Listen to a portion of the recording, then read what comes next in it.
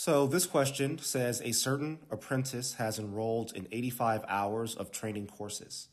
The equation 10x plus 15y equals 85 represents this situation. So I see the connection here between the 85 in the equation and the 85 in the total number of hours enrolled of the training course.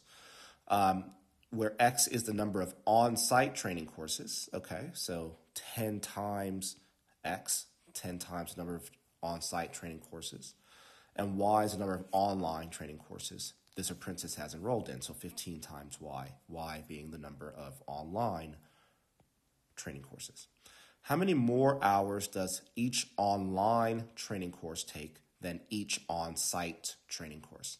So the fact that we have 10 times x, right, where x is a number of on-site training courses, means that each of those courses must be 10 hours. Because again, the unit that we're dealing with in this equation is hours, because our 85 is representative of total number of hours. So 10x is hours and 15y is also hours.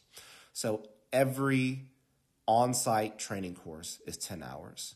And every online training course, as indicated by 15 times y, is 15 hours.